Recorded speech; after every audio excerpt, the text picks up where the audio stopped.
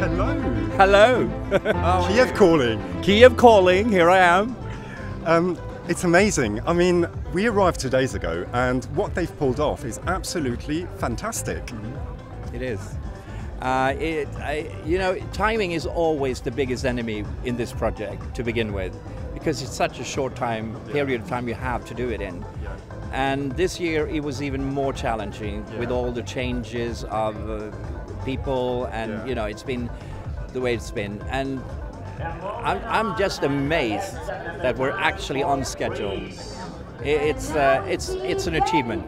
People are saying this could be one of the biggest Eurovisions ever. I mean, you know, there was a lot of press and, you know, things about the delays and all that, but actually people are now really starting to say this is really good.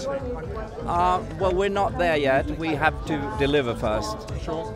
But it is promising, very promising. I mean, the show we put on tomorrow, which is the first one we will present to you, I'm very proud of it. It is so cool. It shows Ukraine from all sides, tradition to very modern, and that's been my aim since I became the show producer, to actually get that balance right, so that you don't only see one side, you see the whole, you know, spectre of a really deep culture. And the contest is fantastic, of course, so it's going to be so exciting.